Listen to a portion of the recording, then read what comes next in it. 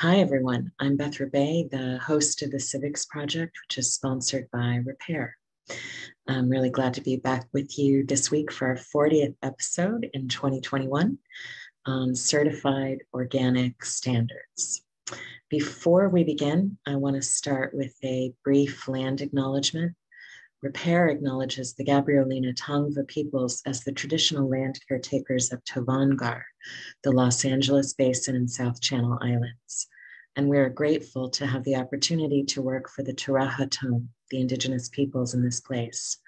We pay our respects to Hanukvatam, the ancestors, Ahihiram, the elders, and Eohinkam, our relatives and relations, past, present, and emerging. As noted, today's focus is on certified organic standards, and I want to begin with just a tiny snapshot. We can't be comprehensive in limited time, but I want to talk a little bit about the history and the concept of organic foods and organic farming and organic products domestically in the United States and also globally. So the first discussion of what would come to be termed organic standards, foods, or farming emerged in the early 1900s as farmers started to introduce synthetic fertilizers made with nitrogen and also chemical pesticides into farming. These were not at least common or widespread practices domestically or globally before the 20th century. They accompanied the growth of the Industrial Revolution and the transition towards agribusiness. And so as we start to see farming get more centralized and to be affected by contemporary early 20th century technologies, we start to see some people talk about food safety and quality in the context of all that early chemical use and use of synthetic products that were basically new in agriculture. The term organic farming didn't actually show up until 1940 and is attributed to an advocate in the United Kingdom. But it was adopted over time across various kinds of locations, somewhat in the US and Europe. The organic foods movement also eventually became very powerful in India and some other non-Western countries.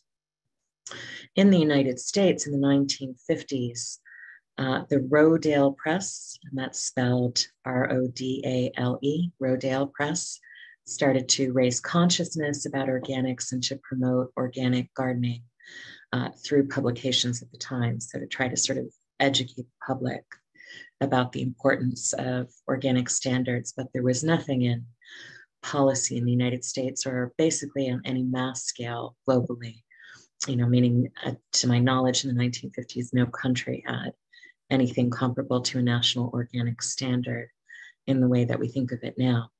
In 1962, Rachel Carson, who was recognized as a pretty prominent scientist at the time, published the book Silent Spring about the use of pesticides with a particular emphasis on a pesticide known as DDT, which is proven to be extremely harmful in the human body, including for pregnant and breastfeeding women.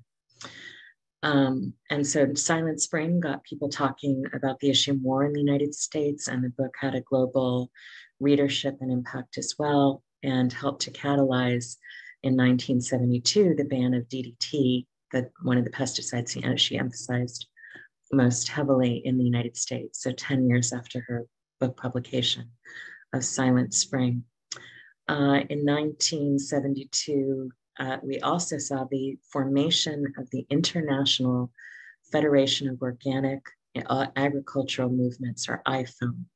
So that again was in 1972, almost 50 years ago now. And that became the sort of major entity between and across national borders to be pushing for organic food standards. And so then what we started to see was different nations respond to that pressure over time. And it's important to understand that the question of organic foods is very transnational, because by the 1970s and 80s, you were starting to see food imports and exports increasing. So again, it certainly was true before the Industrial Revolution that almost all the food that people ate was locally grown because transportation systems were simply not set up to promote food storage without spoilage, to transport it to other parts of the world, with the exception of certain products that are less perishable, like spices and teas and things like that, and some other non-perishable goods. But for the most part, it was simply most functional and cost effective to grow the food where people were going to eat it. And so as you start to see food be shipped around the world, this also means that food standards globally become an area of concern. So, what one nation does is going to have an impact on the bodies and the environment in other nations.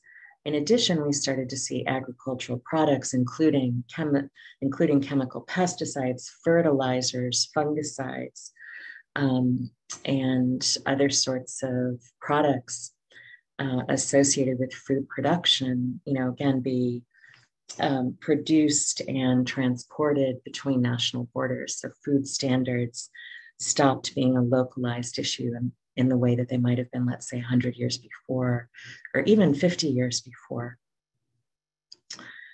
In the European Union, the EU, after the formation of the International Federation of Organic Agricultural Movements, started to engage in more agricultural subsidy reform. So basically to say, if the state's going to be putting money into agricultural industries in a particular area, we want to be sure that it's safer. And so some aspects of what we now think about as organic standards were built into their food supply in that way. We didn't really see major headway in the United States, though, until 1990, so 18 years after the formation of the International Federation of Organic Agricultural Movements, and about 40 years after the Rodale Press had started promoting organics in the United States. So in 1990, the US Congress finally passed the Organic Foods Production Act of 1990. And for those who are interested in actually finding it, if you wanted to look it up, and it would show up in the US Department of Agriculture regulations under the citation CFR, right? Which is basically meaning it's a federal rule. Title 7, Subtitle B, Chapter 1, Subchapter M. And then in Subchapter N, you'd have to look up the OFA provisions for Organic Foods Production Act, Part 205. And there you would see laid out what's called the National Organic Program. And that contains all the rules, which have sometimes been amended or updated over time since 1990, that govern organic food standards in the United States. So organic food standards are largely under the authority of the US Department of Agriculture, but there are times when the Environmental Protection Agency is called into play, particularly because they have a lot of authority over chemical pesticides, and sometimes Health and Human Services is also involved, and occasionally the Food and Drug Administration. For the most part, though, organic food standards are upheld under the US Department of Agriculture through an entity supervised by the USDA titled the National Organic Standards Board. So the National Organic Standards Board, which is enforcing the provisions of the Organic Foods Production Act of 1990 and any updated amendments since then. So in a nutshell, I'm going to overview what does that all actually mean? What are certified organic standards in the United States? So I'll go over four major components, though I want to disclaim first that this is not everything that's relevant or interesting in the Organic Foods Production Act of 1990. It's most of it, but it's not complete. And to really dive into every rule or procedure that goes into organic certification in the United States, you would have to actually dive into Title 7, Subtitle B, Chapter 1, Subchapter M, OFA provisions, Part 205, and read the latest detail. With that said, here are four major elements of organic standards in the United States. The first is compliance with what's called the national list in the legislation. So the national list refers to a list including chemical and non-chemical products. If a product is not a chemical and it's not on the list, then it's okay to use. If a product is not a chemical, it's a natural substance, and it is on the list, then it is not okay to use. So what I'm saying is if it's not a chemical, it's something that comes from nature, from plants, it's okay to use unless it shows up on the list. And an example of that is arsenic, which many of us know of as a poison, but it's not a chemical, it's plant derived. So arsenic is a natural substance, which is why you'll hear about it in older literature and mystery novel plots, arsenic being used as a poison before mainstream chemical poisons were invented or widely available. And so arsenic is plant derived, but it's on the national list telling farmers you can't use arsenic as a pesticide, which makes perfect sense because ingesting arsenic would be very dangerous to people eating crops that were grown with arsenic or animals that were fed with arsenic-laced food. So arsenic is an example of a natural product that cannot be used, but unless it shows up on the list, anything natural you can use. So you can use ladybugs and you can use salt and you can use all sorts of other, plant-based products to deal with pests or treat your food. The national list also contains a list of chemical pesticides or insecticides. And if it shows up on the list and it's a chemical, that means you are allowed to use it. If it does not show up on the list, everything else is banned for organic foods. So basically, the food industries, if they want to, can try to lobby to get exceptions for some chemical pesticides, insecticides, or fungicides to be included on the list based on the argument that they are not dangerous enough to humans or the environment to ban inorganic food production. And so there's a short-ish list, which some agricultural lobbies are always trying to grow. They're trying to get more chemicals added to the safe enough list, basically. So there are a few chemical products you can use, a few natural products you can't use. And otherwise, anything that's not on the list is not allowed if it's a chemical and is allowed if it's natural. So that's the way the national list works. And again, it's a subject of ongoing tension with growers and other lobbyists, sometimes trying to change the composition of the list, and organic foods advocates sometimes trying to get things taken on or off the list for safety purposes. So the national list is one. And when you ask people, what does organic food mean? Most people will say, well, there were no pesticides. And the pesticides portion is what's encompassed in the national list, but there are actually a lot of other provisions of organic growing standards. So I'm going to move on to three more. So compliance with the national list is one. The second is what's called ionizing radiation, and also known as irradiation, IRR radiation, or IR radiation of food. And what this refers to is basically bombarding the food with gamma rays. And it sounds like Star Trek or Star Wars or some sort of science fiction, but gamma rays are something which can be basically used to treat food, in part because they can sometimes kill off pests, so they can kill bugs or other sorts of pests that are attacking food. But farmers often have another motivation to irradiate foods, and that's that it changes the chemical structure, or the biochemical structure rather, of the food product sometimes in ways that can be used to slow down ripening and therefore reduce food spoilage. So some growers want to irradiate the food because they get more of the product to market without spoilage. It lasts longer in the stores before you purchase it, and they make more money that way. So irradiation is a way to deal with pests. It's also a way to make some types of produce spoil less quickly. So all that sounds nice, right? Getting rid of pests and not having food spoil as quickly. So we can ask ourselves, well, why is this an issue? And then why not irradiate foods? And the reason is that in changing the biochemical structure of the food, there are several potential impacts. One is just that the food may lose some of its nutritional value. So when you're changing the chemical structure of the food, it might destroy some vitamins or minerals or other nutritional resources within the food. It might make the food harder to absorb or digest, so that even if the nutrition is in the food, you're absorbing less of it, more of it is passing out of your system as waste. And a third major concern with the radiation is that sometimes by changing the biochemical composition of food at the molecular level, you're creating basically unstable molecules within the food. And those unstable molecules are what we think of as free radicals, meaning basically substances which can cause, once they're in your body, damage to your cells. So if you're ever hearing somebody talk about free radicals and antioxidants, the basic idea is that irradiated food has more unstable molecules, which can scar or damage cells in your body. And that, among other things, can increase your cancer risk. So foods that are irradiated may, in some instances, become significantly more carcinogenic, more likely to promote the growth of cancers or start cancerous cells growing.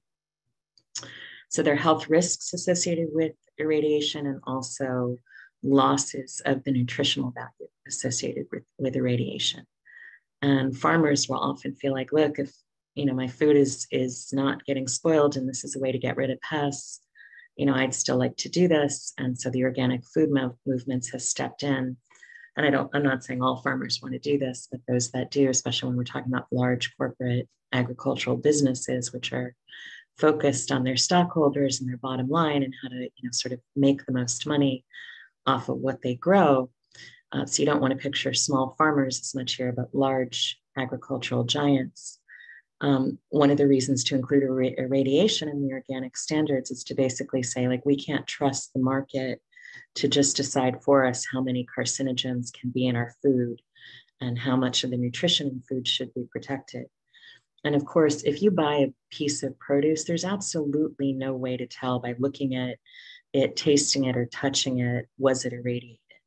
So this is also one of the reasons it's included in organic standards, because it gives basically consumers some way to monitor what they're being exposed to. So that's irradiation, also known as ionizing radiation. The third major requirement for organic certification is that if you are certifying a food product as organic, that means that it cannot involve genetic modification. So this is a term that people have heard of more. You may see foods having the label non-GMO or no GMO. Europeans have, or some Europeans have coined the term Franken foods, as in Frankenstein, like food basically that was sort of stitched together haphazardly and in ways that don't quite work by science. So thinking about genetic modification, there can be different motivations that farmers have to genetically modify food. As an example, the first class I ever took at the age of 17 as a college student was a class on ecology and human intervention. I still remember learning at the time that there was watching a documentary in which we learned that farmers wanted to be able to, or really in this case, what we're talking about is massive agricultural companies that were growing, wanted to be able to shoot tomatoes down a chute into a truck at 50 miles an hour without the tomatoes getting flattened or bruised. So tomatoes at 50 miles an hour. And so they genetically modified the skin of the tomatoes to be much thicker and tougher so that it could basically survive being catapulted and hurled at 50 miles an hour into a truck bed. And so the reasons for genetic modification that you'll sometimes hear is like, oh, we're going to make the food prettier or bigger or sweeter or something. And sometimes those are the motivations, but a fair amount of time, the motivation is about some kind of practical or industrial purpose. Sometimes it's about making the food ripen more slowly. Sometimes it is about growing larger or sweeter or something else, or getting the seeds out. But the basic idea of genetic modification is that, somewhat like irradiation, we're changing the food at a molecular level. And the risks associated with genetic modification are similar to irradiation, meaning that when you genetically modify food, you may make it a lot harder to digest or absorb, or to do so without more strain on your digestive system, your stomach, your intestines, your whole gastrointestinal system. And we can think about that when we think of those 50 mile an hour thick skinned tomatoes. How hard, if the skin is thickened to the point where it can not bruise while traveling at 50 miles an hour and hitting at that impact, right? If it can do that, how hard is that tomato skin going to be on our digestive system, right? So some of it is about, again, is the food complete? Is it too hard to digest? Genetic modification can sometimes have the effect, often does have the effect of stripping at least some helpful nutrients from the food, so food gets nutritious, which is one of the reasons that a number of Western European countries make fun of the US food market and talk about frankenfoods, saying like we have these bizarre genetically engineered foods which are not as fresh and don't taste as good and so forth because they've been changed in these ways. But the other major concern with genetic modification is that when you are changing the molecular composition of foods, at this biochemical level, you can create instability in the molecular structure of those foods. And that creates these unstable molecules that enter your body when you eat the food, and they can damage the cells in your body and increase the risk of cancerous cells beginning to form. Can also cause, over time, with enough accumulated damage, weakness to your immune system or to other organs of the body. So eating a little bit of genetically modified food, which we've certainly in the United States all done, it's just unavoidable in our market, doesn't mean that you're immediately going to grow a tumor or be unable to digest your food. But, in accumulated quantity, the risk with genetic modified foods is that not only are you getting less nutrition, but you are potentially over time increasing your cancer risk or doing other sorts of damage to your immune system. So genetic modification is prohibited in any food that's certified organic. So just to confirm what we've reviewed so far, if it is certified organic, it can't have been genetically modified, it cannot have been irradiated, and it cannot have used any chemical products unless they are on the exceptions category on the national list, and would have been natural only, and also not have used any natural products that are banned on the national list, like arsenic, right? So less toxic, no irradiation, no genetic modification. There's one last rule, and this is the one that usually people have not heard of, and it always shocks folks. And that's that certified organic food may not have used sewage sludge as a fertilizer. So when I say sewage sludge, you're going like, she can't mean that. And I do mean sewage sludge basically is anything that has been flushed, poured, or dumped into the US wastewater system. So anything that's gone into the sewers, whether down your toilet or down your sink, or down industrial sinks and chemicals, anything that's gone into the sewers. This creates this vast, very toxic mix of waste products. And the solid parts of that waste basically float to the top of the wastewater in the sewage. And they include, again, any household cleaning product that you use is going down your sink or your toilet or something. So Lysol, but also anything that's going through human bodies as waste and so forth, and also residue from metal pipes. So a certain amount of lead, for instance, is also winding up in the sewers.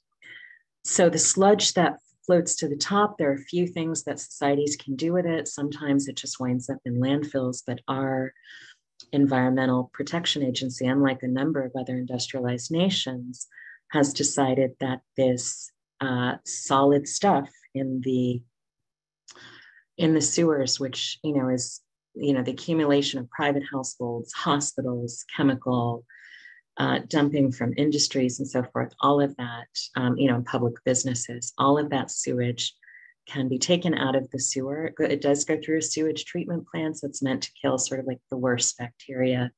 But there's absolutely no way to remove all the poisonous or toxic substances in that sludge that wouldn't cost, billions of dollars. It's just impossible to do. And the EPA has basically said, that's okay. You can use it. You can spread that sludge over a field of crops, notwithstanding the fact that it includes heavy metals, industrial compounds, some viruses and bacteria, drug residues, and radioactive material. And the reason that farmers do this is because sewage sludge, since it's literally just taken out of the sewers, is extremely cheap, right? So it is the cheapest available form of fertilizer in the United States. And it can help plants grow, albeit not as naturally as they would otherwise, because sewage sludge also contains a lot of fecal matter, a lot of poop, basically. And so the same way that farmers will, save animal poop as manure and let it compost and then spread it over their fields, you can use human waste in that way. The problem is it's not just poop, right? It's everything else that's been dumped in sewers, which is really dangerous. And so, we've had hundreds of documented cases of people falling ill after being exposed to sewage sludge fertilizer. Symptoms can include respiratory distress, headaches, nausea, rashes, reproductive complications, which, again, can be passed on to fetuses, cysts, and cancerous tumors. There was a case in the federal courts in the 11th Circuit that came up out of the state of Georgia about 13 years ago. So the case citation, for those who would like it, is McElmurray versus USDA, the U.S. Department of Agriculture, in 2008. The case was heard by Judge Anthony Alimo, and this is what he's quoted as saying after hearing all the evidence. He says, senior Environmental Protection Association officials agency officials took extraordinary steps to quash scientific dissent and any questioning of the EPA's biosolids program. Now, biosolids is the EPA's official name for sewage sludge. Right? So biosolids, bio meaning basically it's human poop, right? And it's solid. So the judge looked at all the evidence and found that the Environmental Protection Agency had been shown over and over that this form of fertilizer is not safe for humans or for the environment, and they went out of their way to suppress that information. The case, McElmurray versus the U.S. Department of Agriculture, involved the death of herds of dairy cattle who had eaten food that had been grown in sewage sludge. And the sewage sludge contained thallium, which is the primary toxin you find in rat poison. So the sewage sludge was laced with this poison because it had come out of the sewers where people dump things like rat poison and other substances. And it was used in accordance with federal guidelines. So the farmer who was growing this wasn't, circumventing the law. He was doing things exactly as approved by the EPA. And spread this sewage sludge all over, and the sewage sludge had been spread all over the feed that was given to the cattle, and the cattle ate the food, which was contaminated by sewage sludge fertilizer.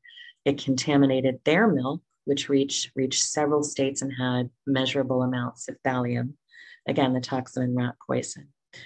The city of Augusta, Georgia, had spread the sludge on the McElmurray farm over an 11-year period, and the court found that the land had become too contaminated to be safe for growing any crops. Right? So basically, both the city, which was following EPA guidelines, and the EPA were implicated in this suit, which again killed off these herds of cattle and also resulted in the distribution of poisonous milk across states out of Georgia.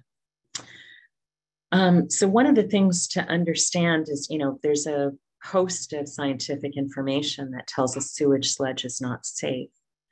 And it can be used legally in the United States with any food that is not certified organic. And the USDA has not backed down from this position. They've basically said ultimately it's better for the environment to be reusing the sludge than to just be dumping it in landfills. And there's also indications, right, again, that when you're putting poisonous sewage sludge over fields of crops and it's getting into the soil, it's contaminating that soil over time as well. So it's doing environmental damage in that way. So big sort of environmental questions that are all bound up in questions of food safety at this point. A few other things that I want to share. So this is sort of the basic concept of what are certified organic standards and why do they matter? I want to mention our US Food and Drug Administration doesn't have any organic standards for cosmetics. So you could buy a cosmetic product and it would say that it was made with organic components, but there's no regulation of organics in cosmetics or other sorts of products that are not food for the most part in the United States.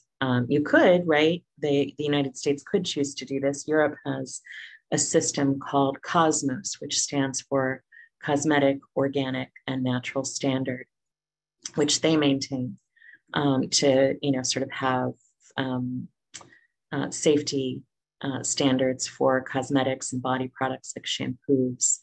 And the UFDA also has no organics for regulating medical or pharmaceutical products, even when they're made with, basically natural ingredients. So our organic standards policy is basically limited to food in the United States. And that's just useful for people to know. The other major issues I want to address, and then I'll close with a list of questions that people commonly have about this and some areas for future reforms. So one of the things I want to talk about is the COVID-19 pandemic. There are a number of existing scientific studies that have linked the likelihood of pandemic breakouts, such as the SARS pandemic earlier, the SARS breakout earlier, and now our COVID-19 pandemic, to what are called intensive agricultural practices. So intensive agricultural practices are meant to produce a lot of food cheaply and efficiently, and they tend to rely heavily on pesticide and chemical product use. And one of the consequences of intensive agriculture is that that basically we see that using those products, particularly for the farm workers, will lower their disease resistance. So the continued chemical exposure for those working with crops lowers their disease resistance.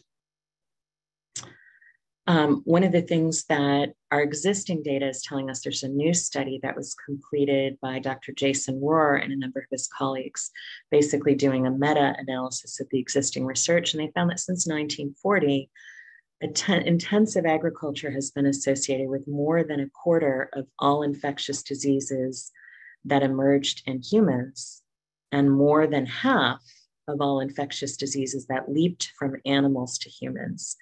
And the study tells us that those percentages are likely to increase as more land of the world is converted to farming, to agricultural use, which with the global population increasing appears likely to happen.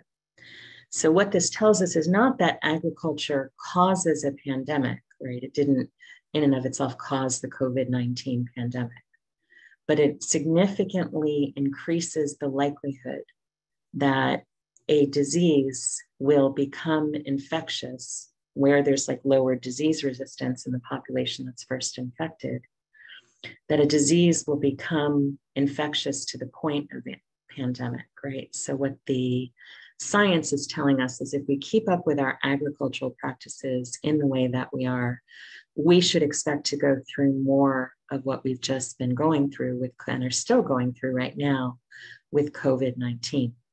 In other words, we should expect a pandemic-ridden future. That might not mean that there would be another one next year, but it does mean that sort of global pandemics would be something that would become something that would, occur potentially multiple times in everyone's lifetimes.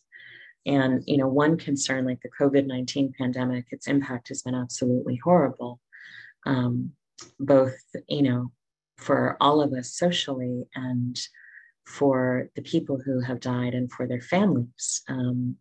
And the reality is that, on the scale of how it could be, the COVID death rate is not the highest possible, right? There was an earlier SARS outbreak in the last 20 years, which had a death rate that was more around 20 to 30% of those who were infected as compared to COVID, which is ranging somewhere between 1 to 5%, depending on the population and the medical response. And so, one of the things we have to keep in mind is how much worse can this get if we don't have major changes in our agricultural practices. This also raises the question of farm workers' safety. And one thing to keep in mind is, a lot of times when folks think about what to put in their own bodies, they're sort of like, well, I take vitamins and I exercise and, everything gives you cancer now. I just can't worry about it. But like, I'm going to eat my veggies and I just got to live in the world. And that's really understandable. And it's a choice that you make for you. And we also make economic choices at the grocery store. Am I going to buy something more cheaply that's not organic? Or am I going to buy the organic version that might cost 2 or 3 times as much? And not everybody can afford or will make the choice to buy, relatively overpriced organic foods. But one of the challenges here is that regardless of what individuals choose to put into their bodies, we have in the United States a very underpaid, very exploited group of farm workers who are often, being paid sub-minimum wage because they're undocumented or exploitable in other ways. So we've got these very low wage workers who are exposed to whatever's going on in the agricultural industry. And so we see very high rates of illness and disability among migrant farm workers that can't be explained by poverty alone, that are about exposure to environmental hazards, which are, in spaces which are in effect their workplaces. So one thing to think harder about organic standards is that where they're not present, what we see is a major set of health consequences for farm workers and their families. And because many of the pollutants that are used in agriculture are not temporary, they don't just like pass through your system and expose you for a while. Some literally can't be processed, so they will live in your body for the rest of your life. And they are transmissible, they're heritable, which means they can be passed through the DNA by mothers and fathers to babies. So thinking about this in terms of just, kind of a human and civil rights perspective, dignity and safety and health for workers, especially those who are, feeding us all, I think is a very important consideration. So I want to move on. I mentioned that I'm going to just engage some frequently discussed questions. So one question folks have is, they'll say, well, if I eat an all organic diet, does that mean I'm eating healthy? Not necessarily, right? Lots of foods are organic and they're total junk food, right? You can eat very greasy French fries and it can be made with all organic products. You can eat lots and lots of organic chocolate and ice cream, right? So the question of when is food healthy is a complex one that has to do with the composition of the food and what your body individually needs and responds best to, and to quantity and to balance, and a whole set of things that are not just about growing standards or production standards. And in addition, organic food standards only govern the things that the Organic Foods Production Act covers. So they don't in and of itself impose requirements on agribusiness or growers to make sure that there's no pre-existing contamination in the soil in which they're growing food. And water quality can still be very poor in particular counties or areas, and organic food standards aren't basically applying to the water supply. So the fact that your food is organic, even if it's an otherwise healthy food, it's this nice, pretty, bunch of broccoli, for instance, or kale, and it's certified organic, it could still have pollution, right? Because our land and air and water have been affected for essentially 100 years now by the Industrial Revolution, we live in a very polluted environment. So organic food is never perfectly healthy because our environment is not perfectly healthy, even if we're happy with the existing organic standards and they're adhered to and the certification is done properly. that's the reality. Our food supply is just not that clean. So another question like folks may then ask is organic food healthier than its inorganic counterparts? And ultimately, that's something that you could try to answer for yourself based on your own subjective definitions of what is healthy. But what I can say is that, yes, on the whole, organic food is likely to be somewhat healthier than the same food product, which was not produced with organic standards. If nothing else, because it's likely to be somewhat less carcinogenic, less cancer causing, and may have more nutrients and is less likely to have chemicals, which would make the food harder to digest. So while I would never say it's absolutely always true that every piece of organic food is always the healthiest option, on the whole, in totality, yes, we can say it is somewhat healthier. Some folks will say, well, can I just wash it thoroughly? I can get like a vegetable scrub and a brush and just wash off the toxins if I'm buying foods that are not organic. And it certainly doesn't hurt you to do that, because you may be able to get some pesticide residue, things that have been sprayed off the food if you wash it well and carefully. But we have to go back to that sewage sludge and also the irradiation and genetic modification. Washing foods does nothing to remove any contaminants or risks that are associated with those three practices. So when food has been fertilized with sewage sludge, the sludge seeps into the soil and it becomes the food for your food, right? So if you're growing, let's say, carrots and you fertilize it with sewage sludge, the sludge goes into the soil, the carrot derives its nutrients from the soil, so whatever metals or chemicals are in the soil are going to get absorbed into the carrot. You can't wash that off. It's inside the cells of the food. Some folks will think like, well, if I get something like a peel, like a banana or an orange, I can just peel it off. I can peel off peel of an avocado. That helps to a certain extent, though not entirely. Again, with pesticides and fungicides and insecticides, it does not protect you at all when you're talking about sewage sludge fertilizer. And it also does nothing for irradiation or genetic modification. So no, in essence, you can't wash away the poisons. Some people ask, like, if I eat 100% certified organic diet, will my body be pollution free? And the answer is no.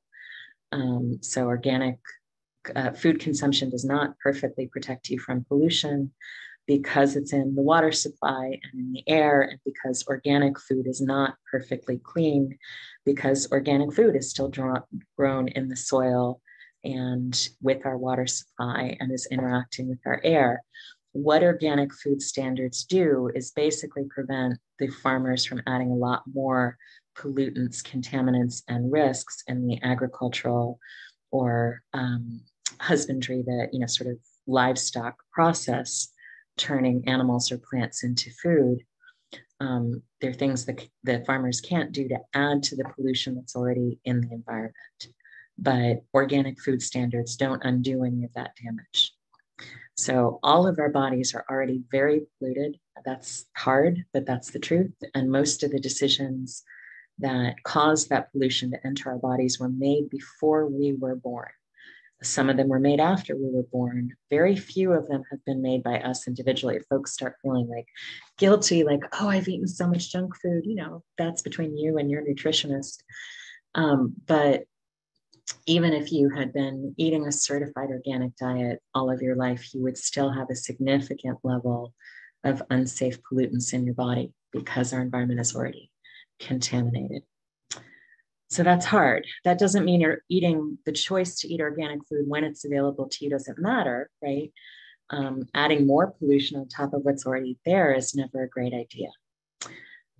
But it does mean that we should understand. I think some folks have the idea that as long as you eat organic, you'll be perfectly healthy, your body will be perfectly healthy and clean, and the organic food is perfectly healthy and clean. And that's not the reality.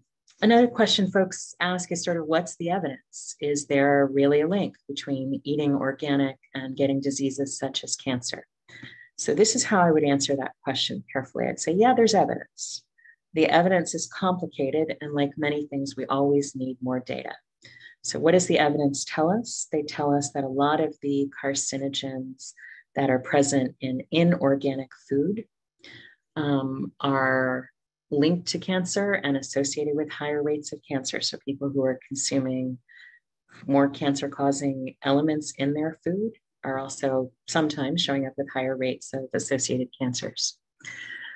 The data on do people who eat all organic get cancer less is mixed. So there is some, and it does indicate that there's a correlation between eating an organic diet and associating and lowering your cancer risk. But a lot of the data is not large enough yet, so it's suggestive, but it doesn't necessarily prove the link. So what I would say is there's a body of science that leans in the direction mostly of establishing that eating organic can keep you healthier, but that is not developed or substantial or consistent enough yet to indisputably prove it in all cases to everybody. And the data is also different for, the association between food consumption and different forms of cancer, right? So for instance, there's some physicians advocacy groups who've started to advocate about the links between dairy and hormone sensitive cancers like breast and ovarian cancer. And some of that is about some substances that are actually natural in dairy, even if it's produced organically. But some of the linkages between hormone sensitive cancers and dairy are also about the fact that cattle are often with inorganic food standards being given fertility drugs and antibiotics and basically, products that are meant to keep cows lactating, to keep them producing milk and having calves, which are then separated from the mother so that they can keep milking them. So all of that also, is certainly linked to some health risks for humans who then consume dairy products. One other question folks have, has to do with agricultural subsidies. Like, why are organic foods more expensive? Are organic foods not subsidized by the government? Like, we know we have dairy subsidies and other kinds of farm subsidies, grain subsidies in the United States. So our government does subsidize farmers in times when they might not be able to make a living basically on their own, just growing the product while also keeping the costs affordable for everybody. And no, there are basically no specific subsidies set up to support organic farming. So, and most of the vast majority of agricultural subsidies in the United States that come out of our tax dollars are going to inorganic, non-organic food production. The other answer to the question of why are organic foods so much more expensive? So one thing we know is that it's sort of a problem of the market. So if right now organic food buying amounts to less than 2% of all the food that's bought, in grocery stores, restaurants, everywhere. So organic food consumption is, basically a small fraction of all the food that's purchased in the United States, and mostly is done by the middle and upper classes. And we have a growing gap between rich and poor in the United States. So that just means that often, a thoroughly organic diet is relatively out of reach for many people.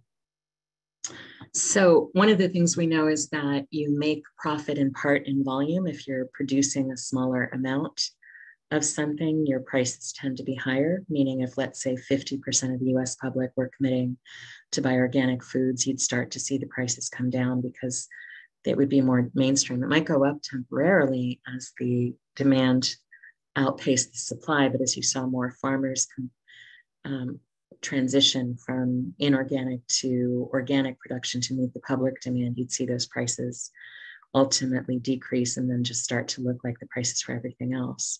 With all other things being equal, it doesn't have to be more expensive to produce food organically than inorganically. In fact, one of the things that we've seen in India is that farmers which went through the transition back from inorganic farming to organic farming ultimately said, like, I'm making so much more money because the quality of the food is better, and I have to do so much less work to kind of decontaminate my soil so that I can grow the next year. And so it's actually less expensive than, when I was using all these products that were being marketed to me as the cutting edge in farming, these genetically modified seeds and pesticides and fertilizer were ultimately proving more expensive. And consumers tend to like the taste and quality of organic food better. And that also, creates a positive relationship between growers and the middlemen or middle industries that are delivering direct to